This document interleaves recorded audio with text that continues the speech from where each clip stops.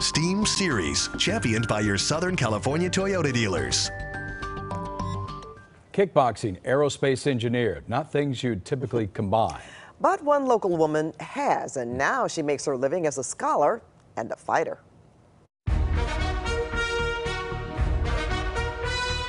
There's always rooms for improvement.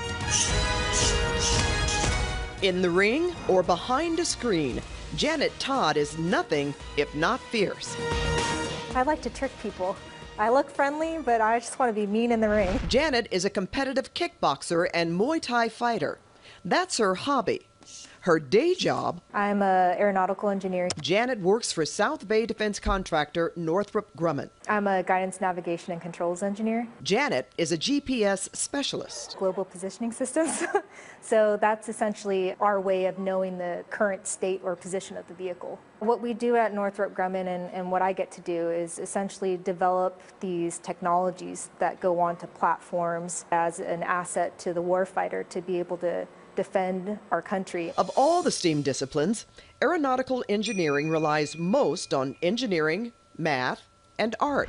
As an engineer, we have to abide by the laws of physics, but within those laws, there's ways to get to a certain outcome, thousands of ways to get to those outcomes.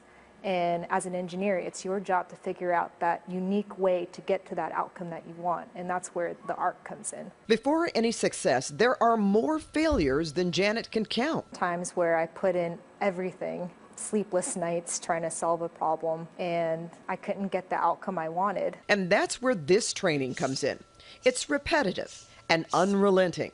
But Janet says her work in the gym has given her a competitive advantage on the job. It builds sort of that resiliency. Whether she's working to defend our nation or herself in the ring, there is always some level of risk. But I'd like to think they're calculated risks because we train hard. I apply that same discipline and determination at work. Janet has found hard play can make work easier. Her advice to the next generation: when the going gets tough, you get tougher. The point is to not give up.